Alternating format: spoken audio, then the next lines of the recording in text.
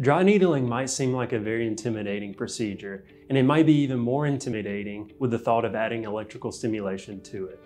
Electrical stimulation can have many benefits and might even enhance the outcomes or comfort of your session.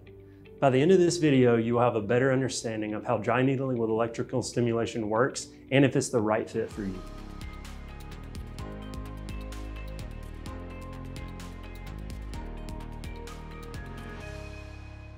Hi, I'm Mason McAnally. I'm a treating physical therapist and certified dry needling specialist with EW Motion Therapy. I dry needle daily, and most often I use electrical stimulation during the procedure. Today I want to review with you how electrical stimulation works with dry needling, what the benefits of electrical stimulation with dry needling might be, and when it may not be the best fit for you. Let's dive right in.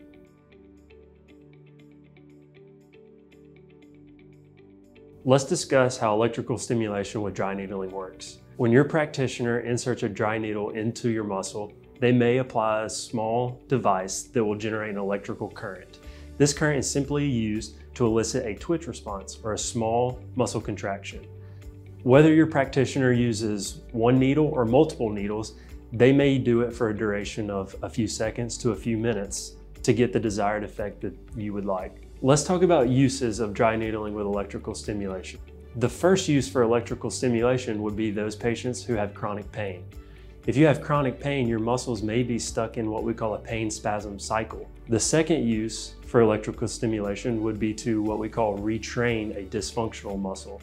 Some people may have a condition where their muscles don't contract how they would like. The use of the electrical stimulation can elicit that muscle contraction even though you feel like you may not be able to. This can help retrain that muscle.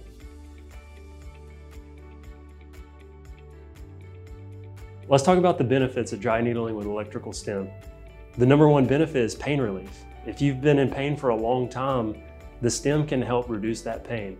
It can also decrease muscle tone, improve the flexibility of that muscle, or even improve the range of motion of that joint. The application of electrical stimulation to the needling can also recruit local blood flow. This helps with the healing response of that area.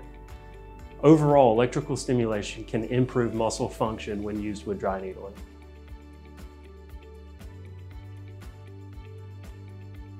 There may be certain circumstances where you would not want to use electrical stimulation with dry needling. One of those situations is if you have an implanted electrical device, such as a pacemaker or even a spinal stimulator.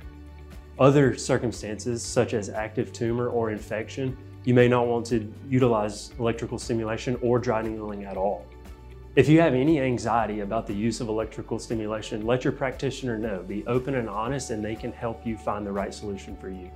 Now you know more about dry needling when applied with electrical stimulation.